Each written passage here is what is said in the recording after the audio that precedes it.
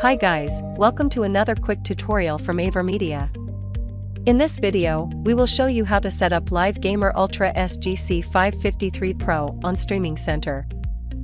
Open Streaming Center and click the plus sign next to the video source to add the live Gamer Ultra S GC553Pro as the source.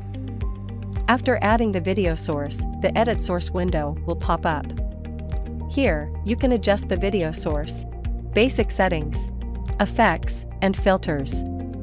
If your source is a DSLR or camera, we recommend enabling Video Denoise in the Filter tab to improve the quality of the preview. If you want to capture at a higher resolution or frame rate, select MJPG as the format in the Video Source tab. GC553Pro supports 4K 60, 1080p 240, and 1440p 120 video formats. In this video, we will use 1440p 120 for demonstration purposes. You can also check the details of your video and audio sources by clicking the information icon next to the video source. Since the VRR default setting of the GC553Pro is on, the FPS will fluctuate between 48 and 120 FPS with 5.1 multi-channel audio. To monitor the sound, go to the audio mixer and find the GC553Pro. Then, go to Edit Source, where you can turn the sound monitoring on or off. Next, if you want to adjust the preview settings, go to the top of Streaming Center.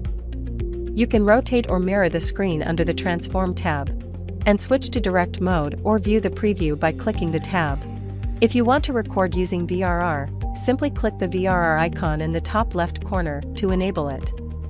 After completing the recording, click the three-dot menu next to the recording button to access the storage folder, where you can play back the recorded video. The FPS would fluctuate if you recorded with VRR.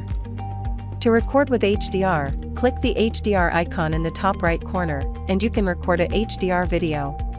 There are 4 tabs on the left-hand side: Device Settings, Profile, Membership Information, and Settings. For device settings, it will take you to Assist Central Pro to further configure your device.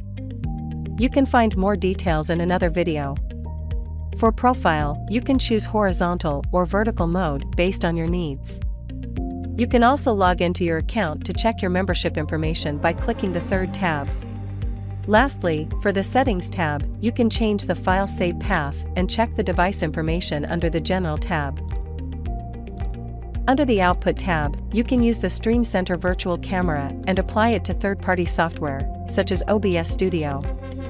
You can also adjust the Streaming Center's recording profile on the same page. If you would like to record 5.1 multi-channel, please select 5.1 for the audio channels. Make sure Streaming Center detects the 5.1 audio channels. After that, you can start recording.